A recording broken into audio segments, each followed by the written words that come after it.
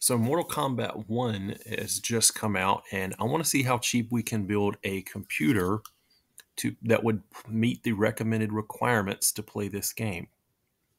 So Mortal Kombat 1 just came out, and I want to see how cheap we can build a computer that would play this game at recommended requirements. So if we click over to PC Part Picker, we can get a Ryzen 5 3600 for $92.99.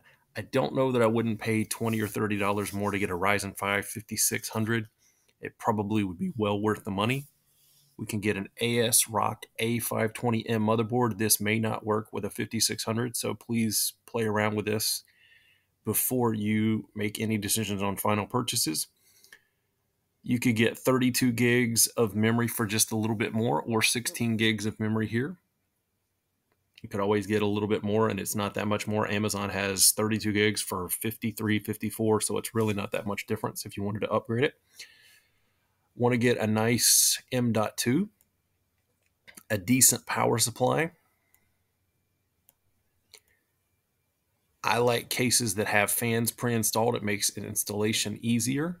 So this is a Game DS ATX mid-tower case, 55. And I would go on eBay and purchase a used GTX 1080 Ti. You can get them for about $160. Then I would go and get a cheap copy of Windows 10 or 11, whichever one you choose. And for approximately $530, you could have a computer that would meet the recommended specs to play Mortal Kombat 1 and most other games out too. Thank you for watching.